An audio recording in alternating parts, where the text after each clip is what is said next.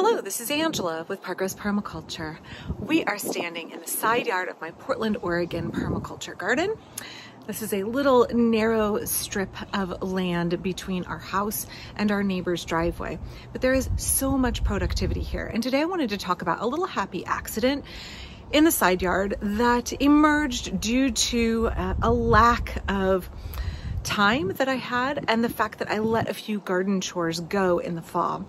And the happy accident that I'm going to talk about in just a second is a great illustration of stacking functions. It's a great illustration of how sometimes when we let nature do its thing, it knows better than we do, and it can actually reduce our workload and create some better design on its own. In permaculture, we want to create effective designs to better enhance our quality of life, increase our food security, and heal our relationship with the planet. But it doesn't mean that we always know best. In fact, we want to look to designs in nature. We want to take examples of things that work really well and look at the patterns that we're seeing in nature when on her own, nature creates abundance and sustains that abundance. And here, I have my Marionberry here. I know folks on some of my old videos about Marionberries have said, how is that a Marionberry? They're very, very thorny. Your Marionberry shouldn't be very thorny. This is a variety called Willamette, I believe. If you have a very thorny Marionberry, it may be a seedling, or it may be an older variety, but there's no reason that your Marionberry should be thorny. It was produced in Oregon and it is well suited to our climate. It produces these large berries. It's not quite ripe yet. Large berries that are ripe substantially earlier than my Thornless triple crown blackberries or the invasive Himalayan blackberries that a lot of folks go and forage. The Marionberry has these very long kind of spindly canes, and I have an old video where I talk about my training system. It's the same training system I use for my thornless blackberries in the front yard, but the canes for a Marionberry, they can extend far longer than you would anticipate. They can get really long. And last year I was very busy. I was dealing with a lot of caregiving obligations, and my Marionberry didn't get strung up properly as it was growing. So I ended up with these long canes entwined in my gummy berry. And I was really concerned that I would end up breaking or bending them and damaging them in a way that either they wouldn't produce well next year or expose them to disease in our rainy winter. So I just left them all entangled in this gummy berry.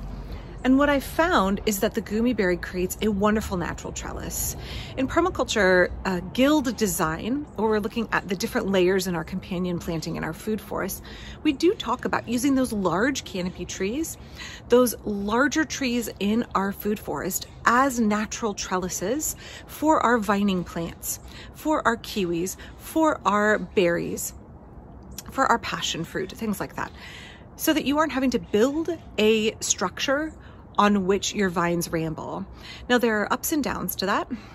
That means that the fruit may be really high out of reach. That is a reason that I grow my kiwi berry on my shed so I can keep it down, controlled, where I can pick it easily from the ground. But something like this gummy berry is working really well. It's a shrub that is supporting my Marionberry. And actually the berries, as you can see here, are all growing on the edge in very easy reach. It's kind of on its own, grown in such a way that the blossoms are not tangled in the core of the gummy berry. They are actually out on the edge where the pollinators could reach them and where we got really good fruit set and where I can pick them easily. So for me, it means that all of my berries have kind of taken care of themselves, and I can come along and I can pick them all when they're ripe. And I probably don't want to continue this for too many years without some level of maintenance. When you let the vines just ramble and do their thing, particularly when you're looking at cane fruit that have canes that will be spent and then die and eventually form like a bramble, and then you have the productive canes, and then you have the primo canes, which will fruit next year. You really want to do some maintenance to keep it kind of from becoming unkempt, but also easier to harvest the fruit. So for me, what I'm doing is I'm allowing all of these fruiting berries to go ahead and do their thing, tangled in the gummy berry.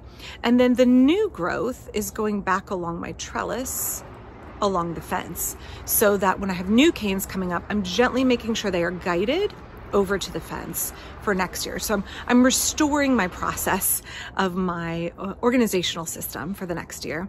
But at the same time, I'm acknowledging that like, hey, nature did a good thing. I didn't actually have to do anything with my Marionberries last year. And when it got away from me and I was worried like this is going to be a messy disaster, it's actually turned out really well. So maybe there are places in your food forest design where instead of building perhaps a wooden trellis or even a wooden wire trellis that will deteriorate over the years, you could think about, what about a natural living trellis? As the gummy berry gets taller and more mature, most of the berries are up higher, and so it's not actually obstructing any of the flowers and fruit of the gummy to have this marionberry intertwined at this lower level. So what are the patterns that we can see happening in nature?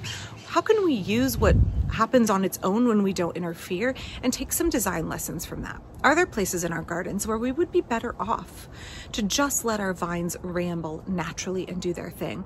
Are there upsides? Are there downsides? Are there times at which we maybe should consider a higher level of maintenance, a higher level of our own involvement and intervention in order to have a more productive crop? And what does that mean when we weigh the productivity of the plant, the quantity of the harvest, against the amount of labor involved? Maybe a method like this produces a little bit less, and that is a criticism that folks lob against permaculture, like overall yields are less. Yes, but is your labor substantially less? I didn't spend hours in the garden last year stringing up my Marionberries. I did absolutely nothing, and I'm still gonna get a large harvest for my freezer.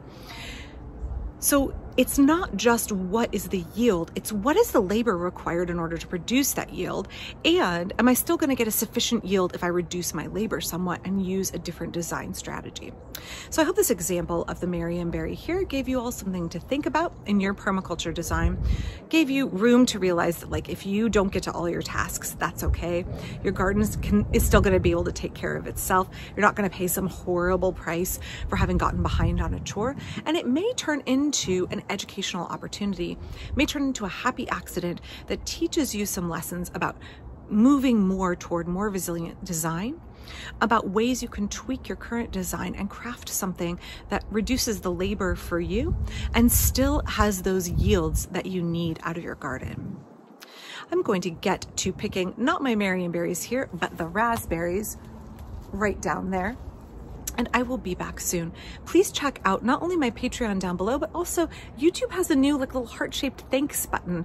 So a viewer pointed that out to me and I didn't know what it was, but YouTube has decided to add that onto this channel. So check that out if you have time. I'll be back soon. Bye.